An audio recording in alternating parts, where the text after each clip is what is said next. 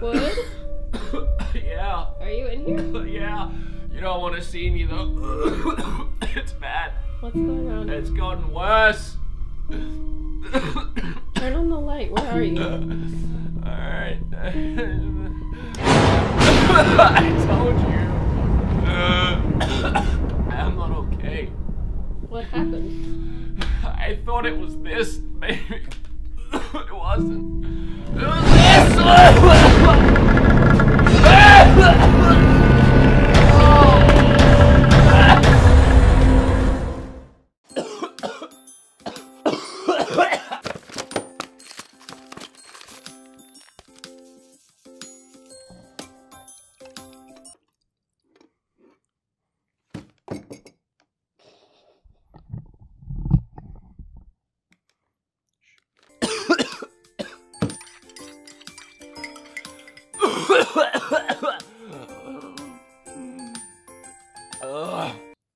If you watched my last video where I reviewed Ark on Switch, you'll know that I'm sick.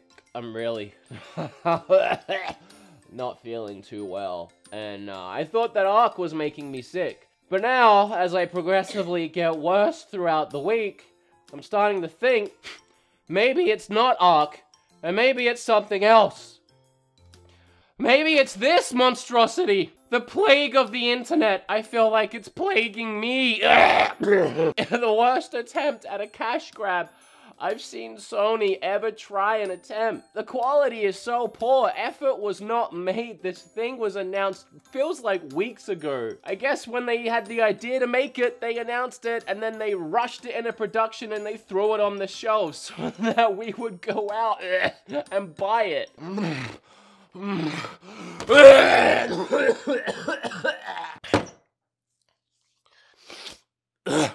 It's fine, I'm returning it. To start with, we need to see what it is that Sony so graciously gave us for $100. We got 2 controllers. This is my first issue. Why are they the original model of the PlayStation 1 controller? The one that even they knew was bad, because promptly on PlayStation 1, they upgraded it and gave us analog sticks. I know we're going for a retro theme, but you went too far. No one wants to play games with these anymore. If I'm gonna actually show you how bad this thing is, I'm gonna have to turn it on. So I have the power cord, which is a USB thing, and now I just need the little power brick to, to plug it. Where is it? Where is the frickin', the actual part that I need to plug it into the wall? Did I lose it? USB AC adapter not included? They didn't include I'm supposed to provide my own power? $100 for the system. You cut corners on the controllers and for some reason gave me 2, like any of my friends are gonna wanna play this crap with me. But you couldn't afford to put in a 50-cent import from China power brick. Really? Sony? Really? Ugh! Alright, fine. I guess I'll find a quality product in my house and borrow the power from that for the time being. Oh, look.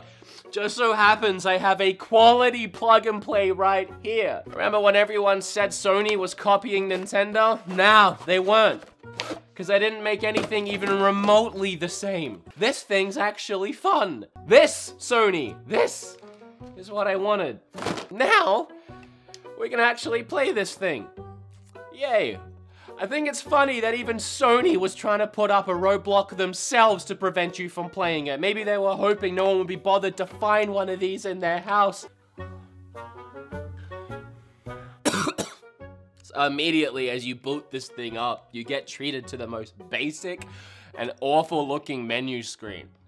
It literally just has like square icons saying the game, and you can flip around it with a basic, boring blue background. No effort was even put into the game selection screen. There's no filters in it either. You can't change the way anything looks. It just is what it is. These really old PlayStation games being emulated terribly and looking, I swear, worse than how they once looked. I mean, you were never gonna be able to make these PlayStation games look amazing, but you could have at least tidied them up a little bit. Not to mention, while we are missing Crash Bandicoot, we do have the glorious Tom Clancy's Rainbow Six, which, oh, everyone just couldn't wait to play Tom Clancy Rainbow Six again. You know how hard it is to play that game with this? With no analog sticks? The game has already aged like milk, coupled with the fact that now you're trying to play it like with this thing. No, Sony, that doesn't work, so right off the bat, one of your games are a write-off. Also, and this information came out long before I went and bought this thing, so it's really my own fault. They're all being emulated, by the way. They're all running on an open source emulator, and half of them are the PAL versions. Now, I don't want to get into no techno mumbo jumbo, because I'm an idiot and I don't know how it works either, but PAL games run at 50 hertz, or at least they did back in the day of SD TVs, and American games, NTSC games, they run at 60 hertz. What that means is a lot of these games, these PAL games, they ran like 15% slower back in the day. Us Australians, we got used to it. It sucked, but it is what it is. But when you have the opportunity to bring everything up to 2018 60 hertz standards, I'm not sure if that is the standard, and they went with the PAL versions. Look at Tekken 3, for example. You see how slow it's running in comparison to the American version? It makes it really hard to play, and every time you press a button, your character doesn't do an attack for half a second. I don't understand. Why? There seems to me that there was no reason for this. I don't want to do this. I don't want to play it anymore because I feel like it's making me sicker. But for you guys, so you know to stay away from this thing and not to buy it, I'm gonna play it one more time for this video. The second game I tried to play was GTA. I actually have fond memories of GTA from when I was a kid. It was probably my favorite PlayStation 1 game. So honestly, I was never excited by this lineup. I think I played maybe 3 of the games. I was looking forward to Rayman. I never actually got a chance to play through Wild Arms. But other than that, 20 incredible games that defined an era. Defined an era. I'm sorry, Intelligence Cube and Jumping Flash are decent games and I know they have a cult following, but oh, they did not define an era. No one has ever uttered the phrase, "Thank goodness for Mr. Driller." They didn't define an era. They filled out a game library once upon a time, and now they're filling out this piece of crap.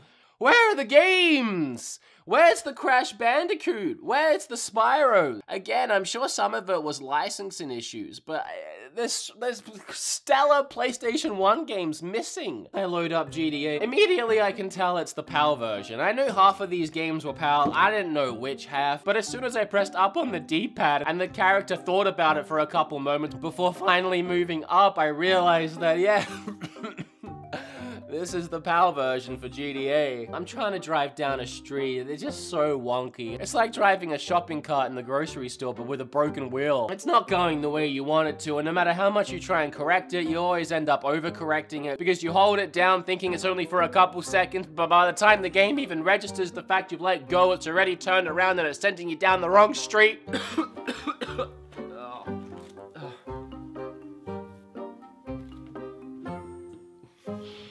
It does fizz up.